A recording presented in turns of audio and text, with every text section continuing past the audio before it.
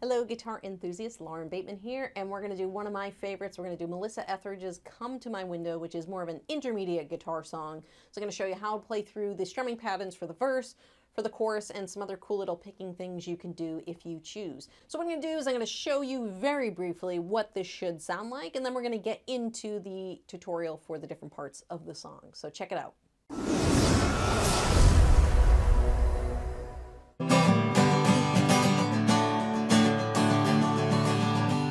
All right, so if you can hear from that brief demonstration, we're going to be doing a lot of strumming in this song, and it's pretty cool because there's a few different things we can do, and it definitely changes between the verse and the chorus. So let's talk about this intro, which is probably the easiest part of the song.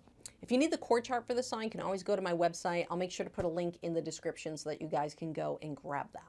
So this intro, which is also a first chorus, we have a strumming pattern of, it's going to be G and C splitting a measure, followed by A minor 7 and D splitting a measure. And this is probably the easiest part of the song because all we're going to do is a single strum.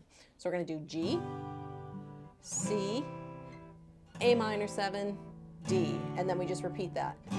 Crawl inside, way by the light of the moon. And then you do it again, come to my window, and that gets us into kind of the interlude and the verse. So what we're going to do next is we're going to go over to the interlude, which requires a little bit more of an intricate strumming and picking style. Now Melissa's version is always going to sound a little bit better and a little bit fuller because she uses a 12-string guitar, which is one of the few guitars I don't actually own. I'll have to put it on my list to get a 12-string guitar. So you're going to hear a lot more strings and a lot more sound coming from her, and that's the reason why. She's got 6 more strings than I do, or probably than most of you do. So keep that in mind. Now there's a couple ways we can do these verses. We can try and mimic a little bit of what Melissa is doing, or we could just go straight into the strumming. When I play live, I usually just go straight into the strumming, but I want to give you guys some options. So first let's talk about the chord progression for this verse. So the verse is, it's 3 chords over and over again. It's C and G splitting a measure followed by a full measure of a D chord. So C and G splitting a measure followed by a D chord. But the strumming pattern that we're going to use is a little bit syncopated on this song. So let's talk about that. So you've probably seen some of my videos where we talk about hopping the rhythms, and that's because the chords change not on a down strum, but rather on an up strum. So that's going to happen in this song. So our strumming pattern for the C chord is going to be down, down, down. So that's 1, 2, and down, down, down. And we're going to do an up strum on the 16th note, the after 2. And that's going to be the change for our G chord. So it's going to be 1, 2, and down, down, down, up. One more time. Down, down, down, up. So it's 1, 2, and Let's talk about the rest of the pattern that we're going to do for the G, which is also tricky for a lot of people because there's going to be, we're basically doing 4 up strums in a row. So for the C chord, it's going to be down, down, down, and then we're going to switch to G, and it's going to be up, up, up, up, down, up. So the G is going to be up, up, up, up, down, up. So C is down, down, down, up, up, up, up, down, up. And then you would just play the whole thing on D. Down, down, down, up, up, up, up, down, up. Again, C. Down, down, down, up, up, up, up, down, up, down, down, down, up, up, up, up, down, up. So that's the strumming pattern that we're going to use for the verse. And Melissa does a really interesting thing. What she does is she kind of starts with some picking and then she really gets into the strumming. So let's talk a little bit about that. Now again, like I said, Melissa's is always going to sound a little bit more fuller because she's got a lot more strings to work with. And on a 12 string, the octave is a little bit higher. So you're going to hear probably a lot more high-pitched notes in her version versus our version. But all we're going to be doing is we're going to just be randomly picking notes. We're not going to be strumming the whole chord, but we always want to start with like the bass note of the chord. So the pattern I'm using is it's going to be down, down, up, up, down, up. I promise I'm not hitting any particular things. I'm getting the bass notes, which would be the 5th string for the C chord, the 6th string for the G chord, and the 4th string for the D chord. And outside of that, I'm hitting the bass note and then I'm trying to ignore the bass note and just stick with the bright, more treble side of the note. So we have down, to up, down, up, down, to up, down, up, down, to up, down, up, down. And then you can do that again. Down, to up, down, up, down, to up, down, up, down. And then I would go into the strumming. And that's kind of a cool way that you can transition and build some dynamics into that verse. So now let's talk about the pre-chorus before we get into the actual chorus. So the next part we're going to talk about is the interlude. It's really only 4 measures, and the strumming pattern for the first half is going to remain the same. We're just going to do something a little different on the end. So let's talk about the progression. The progression is E minor and C splitting a chord, followed by a D chord.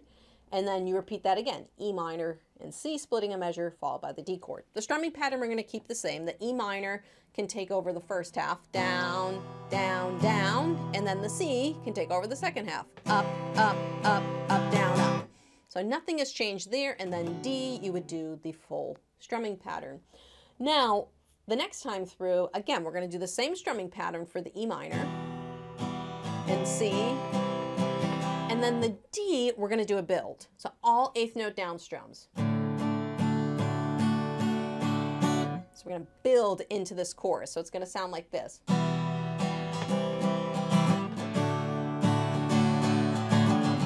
comes the build.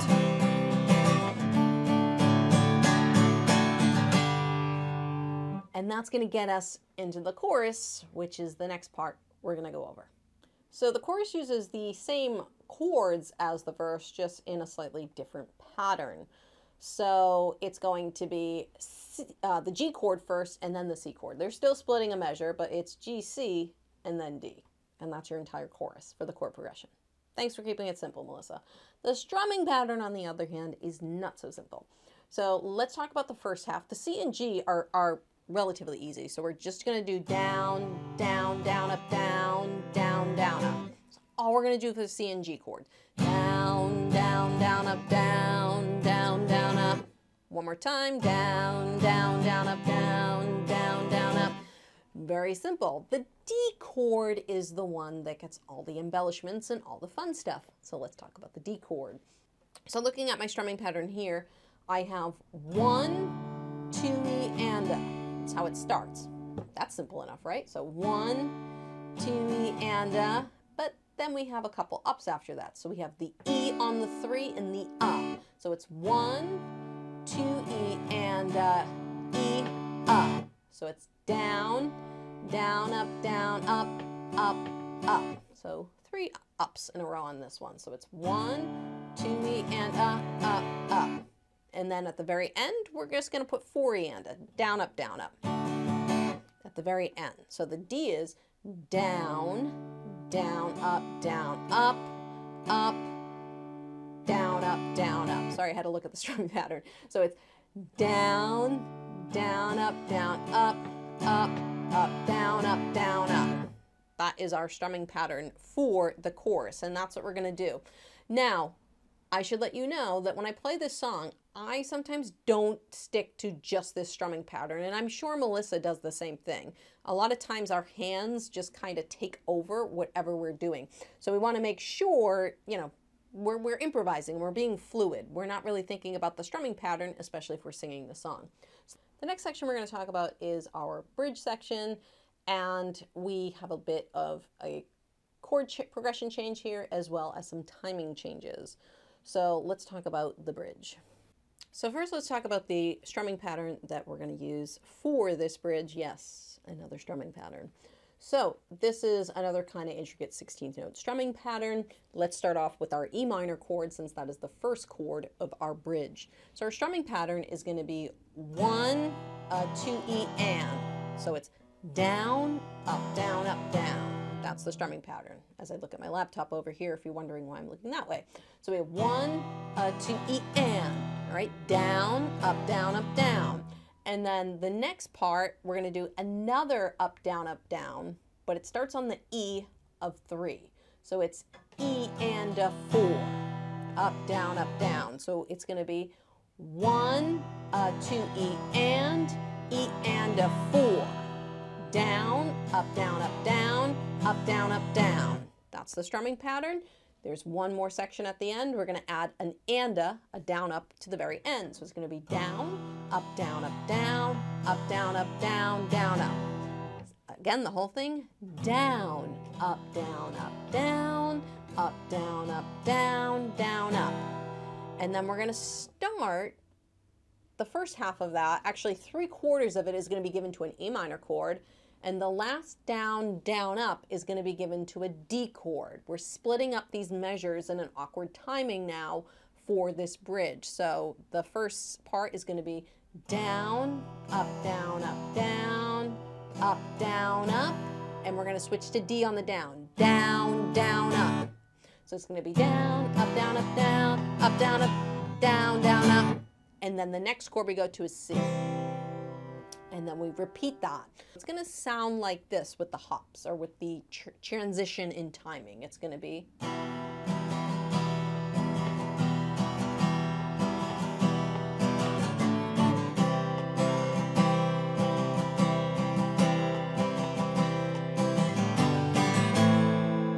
So you really hear, I'm just on that D chord and that G chord for one beat. And then we jump over to A minor, which is fine because we stay on A minor for 2 measures, and then we jump over to D for 2 measures. So what I'm going to do is I'm going to play through the bridge very briefly, and at the end we're going to jump into the picking version of the chorus that we did earlier. We did it on the verse, but this time we're going to do it on the chorus for the C, G, and D chords. So here's what it should sound like. I don't care what they think.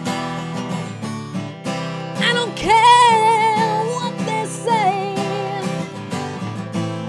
They don't fight this love anyway. Back to kicking.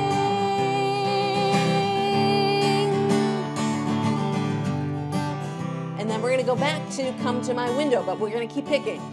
Come to my window. I'll be home, all downs. I'm coming home. And then right back into the chorus. In the actual song, she doesn't do that pause. She keeps playing through. When I perform this song live, I like to put that pause in there just for dramatic effect, because you've got this, you know, come to my window, I'll be home, I'll be home. So it adds like a really cool dynamic effect, and people aren't expecting that break to be there, so it really gets their attention.